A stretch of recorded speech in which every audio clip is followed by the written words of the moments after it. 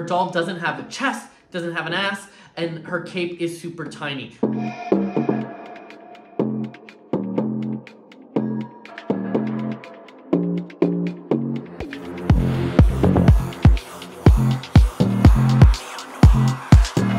Hello my beautiful light brights. For those of you who do not know me, my name is Noire. I'm a half Italian, half Canadian drag queen living in Belgium. And if you're new here, go ahead and hit that subscribe button. Today we are playing my favorite game, FAB or DRAB, where we rate the looks of RuPaul's Drag Race Season 16, Episode 5, and let you know if the looks are fab and fabulous or drab and awful. Today, we are going to be looking at Episode 6, and the queens are tasked to create a look for both themselves and for their look-alike doll. That is right, we are having our second sew-in challenge of the season, and the queens have their works cut out for them. This is both a design challenge, but also a branding challenge, and a little bit also of comedy because we know you gotta make Ru laugh. All in all, I'm excited to see what the queens have to offer, so let's get into it. First up, it's Tsunami Muse, and Tsunami Muse is coming in and giving us the Fashion Week edition doll. She's coming out with a pair of blue bell bottoms, a sort of purple top, and these blue gloves. All in all, this kind of fits with what Tsunami thinks she is. She's always said that she is the fashion queen of the season and has tried to label herself that all throughout the season. Now, whether I agree or not, that is not the point. She's trying to build a brand and she's at least staying consistent with her message all along. This pants and top does remind me a little bit of her performance outfit from last week. That being said, it is well made. The fact is that pants are really hard to make. So anybody who's able to do pants, I am like, work, honey, work. She decided to go with the sort of this little bit of a bell bottom, and it's giving you a little bit of that retro feel. Her doll definitely looks like her and definitely has a matching outfit. All in all, this is pretty good. Is it the best? No. But is it bad? Also no. And that is why, for Tsunami Muse, I'm gonna have to go with a soft FAB.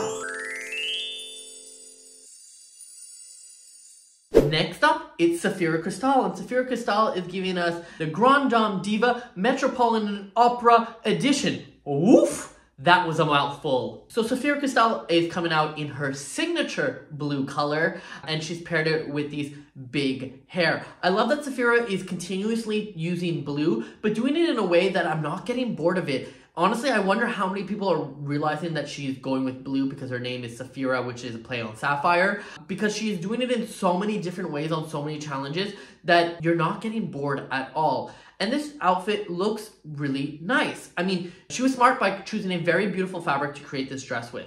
Now, is it the craziest, most elegant dress in the world? No, it is quite a simple dress, and a lot of the heavy lifting is done by the fabric. That being said, it is good. There is absolutely nothing wrong with this. The one thing I will say is that since we saw the doll first before we saw Saphira, I was expecting her to come with a lot bigger hair because that's what her doll was showing. I do wish this whole outfit had a little bit more going on. She said in the workroom that she was actually trying to build a coat with this, and honestly, if she had a coat with this, this would have been like top notch. But because she didn't have the coat, it kind of fell middle of the road. But it was by no means bad. It was a fine dress. And as it was a fine dress, she is going to get a fine rating. And that is why she is going to get a soft FAB. Next up, it's Plasma. And Plasma is giving us Passenger on the Pacific Edition.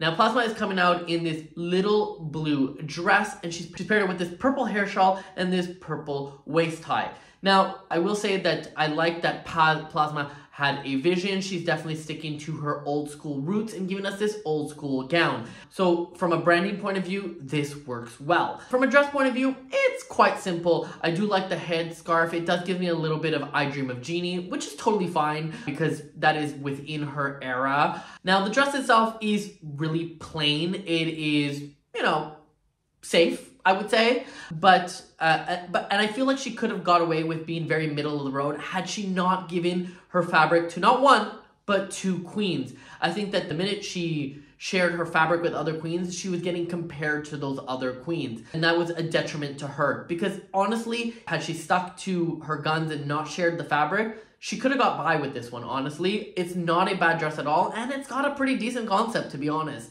All in all, it is fine. And as it is fine, she is going to get a fine rating. And I'm going to go ahead and give it a soft bow. Next up, it's Plain Jane. And Plain Jane is coming out giving you the Aquatic Edition. Now, this Aquatic Edition was a little bit of a stretch for Miss Plain Jane. You can see that she was struggling in the challenge and couldn't figure out her vibe or couldn't figure out her dress. And she ended up with this blue fabric that she just had to work with. Honestly, I was expecting a little bit of a different concept from Plain Jane, such as like the Bimbo edition or the Burger Finger edition. That would have been more on brand for her. But the one thing about Plain Jane is she made it work. Yes, she was stuck with this fabric, but she inserted her personality into the storyline and made fun of the fact that this was this aquatic edition that had really nothing to do with anything. And that was so smart. You can see how Plain Jane's mind works. And the fact that she can turn some nonsense into genius is a testament to her branding and the fact that she knows her drag character really well. Now, going on to the dress itself, she decided to go with this bodysuit. Now, again, it looks like a dance costume, it looks like a figure skater costume, and she jokes about that. And she plays off of it to kind of like read the judges before they read her, and that is so intelligent. On top of it, she's got a lot of crystals all over the place to distract from the parts that are maybe not necessarily the best. But you know what is the best? Her fitting. And if you have a really good fit on a garment, it doesn't matter about the rest because it will look good. That's how people get away with wearing like AliExpress stuff while still looking $1,000,000 because it's just all about the fit. And this fits Plain Jane body to a T. On top of it, she's paired it with this beautiful hair that really complemented everything and helped bring this whole story together. All in all, I think this was quite genius. And that is why for Miss Plain Jane, she's gonna get a bow. Next up, it's Mhi'ya Wind, and Mhi'ya Wind is coming in the Spring Banana Yellow Carpet Edition. Woof, that was a mouthful.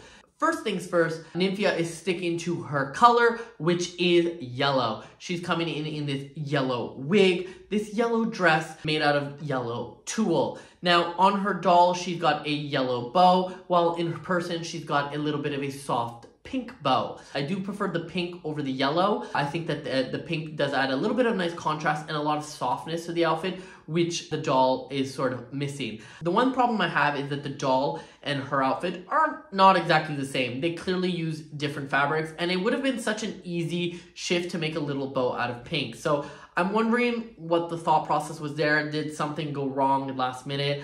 I'm not quite sure. Now, the other thing that kind of bothers me a little bit is the use of banana.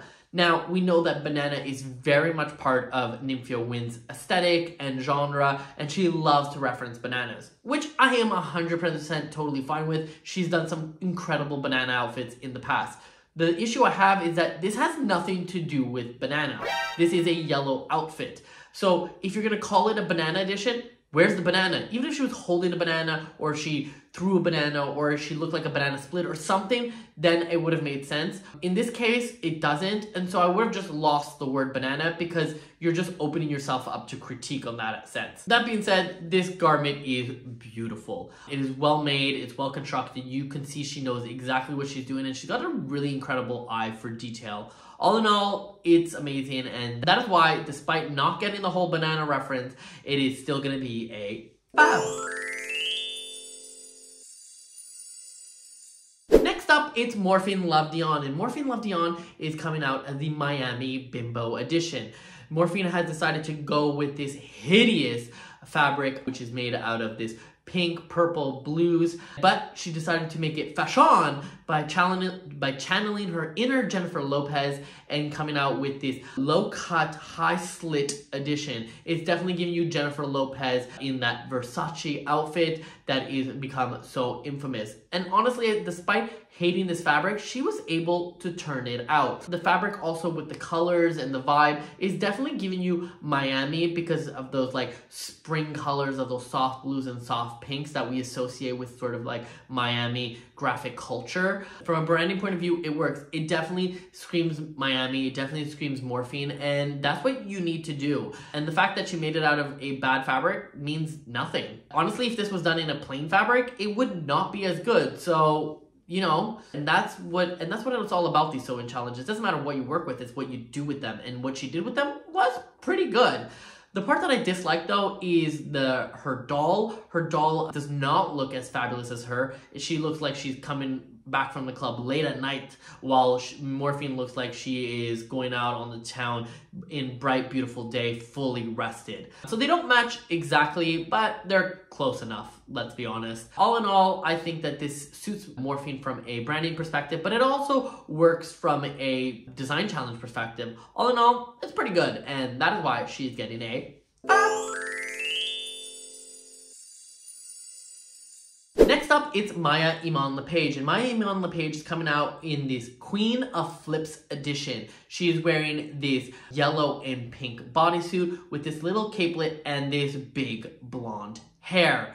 First, let's talk about the branding. Queen of Flips, so smart. That's her Instagram handle. She's known as being the flipping queen. So this totally works from a branding perspective. We know exactly who that is. Now, the problem I have with this is that the Queen of Flips and this outfit just don't go together. I don't see how one leans into the other. In her videos, as well as in her previous runways, she's always giving us sort of flappery, flowy things. So it was a little bit weird to see her in a head-to-toe bodysuit. The choice of color was also not the best. I would have chosen yellow because Mhi'ya has done 2 or 3 yellow outfits thus far, but I mean, you work with what you have. Ultimately, one of the big issues is that the fabric looks so cheap. And because the fabric looks cheap, it makes the garment look cheap. Now, I'm not saying that you can't make cheap fabric look expensive. You definitely could, but Mhi'ya clearly doesn't have that great of sewing skills. So she would have been better off working with a little bit more expensive, a little bit more crazier fabric, because she could have got away with a lot more. That's kind of what Saphira did. She took one of the nicest fabrics that she had and made a dress out of it. And even though it was a plain dress, it worked. This is a plain bodysuit, but because it's made out of plain fabric, it doesn't work. Now let's talk about her doll. Her doll looked nothing like her. Her doll doesn't have a chest, doesn't have an ass, and her cape is super tiny. She's also got really flat hair comparative to what Mhi'ya is wearing. All in all, they don't match, and that's a little bit of a problem. On the runway, she keeps talking about how she's the Queen of Flips, and that is the flipping of her doll, but she's not selling this Queen of Flip edition. 1 or 2 flips would have gone a long way, and the judges called her out on this, and they were right to do so, because I was thinking the exact same thing. If you have a shitty outfit, sell it on the runway, and she didn't really sell it to the best of her ability, in my opinion. All in all, this was a miss for me. It could have been a lot better, and that is why she's getting a DRAB. Next up, it's Megami, and Megami is coming out as the native New Yorker edition. She's coming in from head to toe in sequins fabric in this sequins bodysuit with this little capelet and all of the orange accessories. The orange coffee cup, the orange notepad, and the orange little crown. Her doll is matched exactly the same and even has her signature eyes. Now, the one big issue I have with Megami this season is that Megami is getting lost in the crowd, and her branding exercise here wasn't that strong. She is the New York edition. We've seen so many New York queens be a New York edition. Personally, I wish she would have went more in the cosplay, because that's what sets her apart from every other queen. She could have been the cosplay edition and did a little bit more of a character. That being said, let's look at the garment. The garment is so well made. It is a catsuit with a cape, and it is done in a really nice fabric, which elevates the whole garment. If you go back to Mhi'ya Iman Lepage, she also did a catsuit, but the difference is so different just from the different choice of fabric and probably the fit, but we won't get into that one. She said that the colors are based on the state colors of New York, which I honestly didn't know that the state colors of New York were blue and orange, but you know what? Good on ya. I like that little additional information and a little bit of that additional education for us non-American queens. On top of it, during her speech, she talks about her coffee cup, she talks about her sign, and she's got a little peekaboo and she's got a little message at the end with her "forget about it," which I thought was quite cute and smart. All in all, this is pretty well executed and pretty well made, and I kind of love it. I think that Megami is a little bit of a sleeper queen and could be the next big thing. Honestly, I don't feel like she had a big miss all season yet. She's just not shining the way we need her to shine to win the season. So let's see how the rest of the seasons go. But for this one, I'm gonna go ahead and give her a FAB. Next up is Geneva Carr, and Geneva Carr is giving us the Daintiest Doll Texas edition. Geneva Carr is coming out with this light blue fabric dress with this colored piece and this white skirt. She's also got little white shoulder pieces to give you a full look. Now, let's first talk about the branding. It doesn't make any sense. Geneva Carr all season has talked about being the Mexicana queen and how she's proud of her heritage and how she is so Mexican. So why did she decide to go with the Texas edition? Yes, we understand she is from Texas, but she's never played that all season. So this one came out of left field. On top of it, her name is Geneva Carr, which is a play on like an actual car. So I'm surprised she didn't use her tagline and go with like the vroom vroom edition and been like some sort of driver car. She had so many avenues to go down, and she went down this one, which felt like completely out of left field and just didn't work for me. You can see that she was struggling on the branding side. And to make matters worse, she was also struggling on the construction side. In the workroom, she was started off working on some red fabric, which I thought was a much better idea, probably giving you that Latin flavor, but switched it to this baby blue for whatever reason, and that's where I think things went completely off rails. She tried to make it work, but she didn't do a great job of it. The dress itself is very middle of the road, very mediocre, but because she had not so great branding and not so great doll, it also like hindered her overall performance. All in all, this wasn't the best showing for Miss Geneva Carr, and that is why she's gonna get a DRAB. Next up, it's Dawn, and Dawn is giving you the Galactic Empress edition. She's coming out in this head-to-toe silver dress with this silver hood and this blue dress on top of it. Is definitely giving you layers and intergalactic space edition. Now, I will say that I was surprised that Dawn went down this route. I definitely thought that Dawn was going to go down more of her animal creature versions as opposed to this one. We haven't seen Dawn do space, but she goes on to say that Dawn is just character and loves a little bit of everything. She's a little bit of elf, she's a little bit of that. And although this was a little bit of a stretch for me, I also don't hate it. I think this was really smart.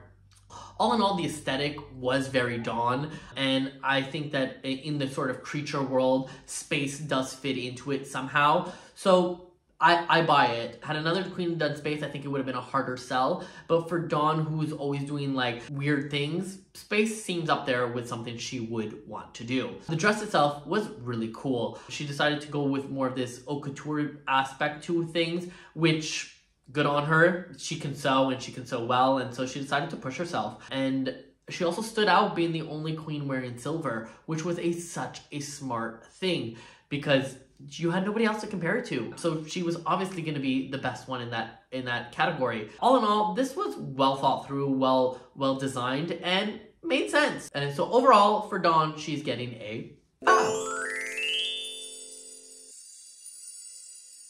And finally, we have Q, and Q is giving us Fantasy Edition.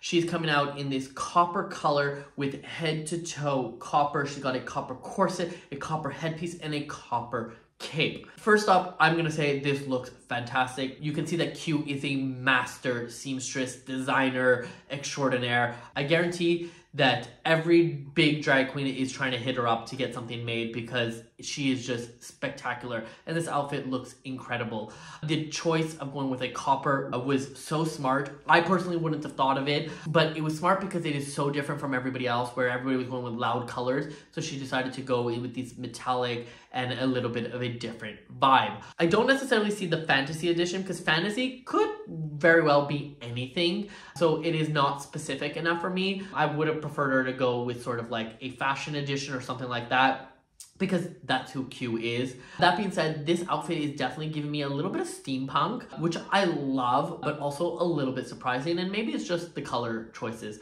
All in all, this outfit is incredible and the doll looks just as good as her. From a branding perspective, it missed the mark for me a little bit, but I'm gonna forgive it all because the outfit is just so incredible. So if you haven't guessed, for Dawn, it is absolutely gonna be a FAB. And that is it for this week's episode. For a design challenge, I must say the queens really turned it out, especially comparative to some other seasons. If you want to go see my episode on Drag Race Belgique, who also had a sew-in challenge, it's a very different story. But enough about that, let's get into the reason why you messy bitches are here. You messy bitches are here because you want to know who had my fabs and drabs of the week. So this week, my drab of the week has to go to Miss Geneva Carr. All in all, this missed both from a branding perspective and from a fashion perspective. It was just all over the place and I just didn't love it. And that's why she got my drab of the week. And who had my fab of the week? Well, my fab of the week this week has to go to Q. That is right. Although Q struggled a little bit on the branding side of things, her outfit was just so much more superior than everybody else that I had to give it to her. It was just incredible. And you know what? I think this is the first time in my whole Fab and Drab history where I chose the bottom and top queens exactly as the judges. Usually I have a little bit of a contradictory opinion, but this week I am fully aligned. But the real question is, do you agree or disagree with my thoughts or even the judges' thoughts? Well, go ahead and leave a comment down below. I do read all of them and try to reply to most of them. But that is it for this week's episode, y'all. If you liked the video, go ahead and hit that like and subscribe button. Once again, my name is Noire, at Miss Noire on all social platforms, and I'll see you next week. Bye-bye.